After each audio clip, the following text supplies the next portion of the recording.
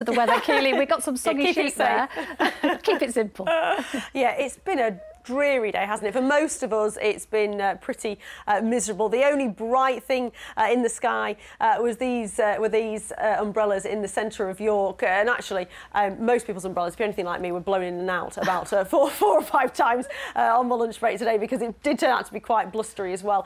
Some rather menacing-looking thundery clouds or rain clouds across Scarborough or above Scarborough there in our second picture. You can keep your pictures coming in. Hopefully there'll be a few more nicer scenes to take pictures of through the weekend. On Twitter at Keeley Donovan, on Instagram Keeley.Donovan.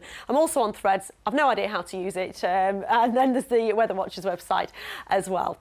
So it does look like the weekend will remain unsettled. I think today is probably the worst day that we'll have, but tomorrow it still does look unsettled. It's going to be windier tomorrow, so a blustery day to come, gusts potentially touching gale force in exposure. There'll be a mixture of some sunny spells, but also some showers, and some of the showers could well be heavy and thundering. It's all because low pressure is dominating our weather, fairly tightly packed isobars tomorrow. It moves off to the northeast, so those isobars relax. A less breezy day on Sunday. But I'm afraid it does look unsettled right the way through next week, and temperatures a little below par 2 for the time of year.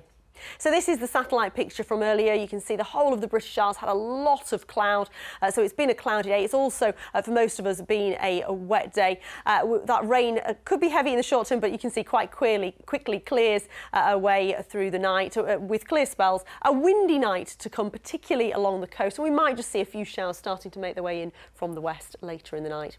Temperatures fairly mild, down to around 12 or 13 degrees. So let's have a quick look at those high water times at 3:30 on the nose in Filey and at 6 minutes past 3 in Whitby.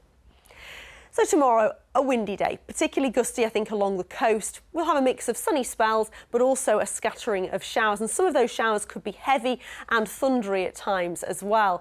And it will be a little bit warmer for most of us tomorrow. Temperatures getting up to around 18 or 19 degrees. But remember, with the strength of the wind, it will feel a little chilly. Having said that, the wind is from a relatively mild direction. Looking further ahead into Sunday, it won't be as windy, but it will still be breezy. So a day on Sunday, once again, of sunny spells and scattered showers. A similar theme for most of next week, with temperatures remaining below average. Amanda. Oh dear, and a big Children's Day event at Roundhay Park tonight too. So pack your umbrella.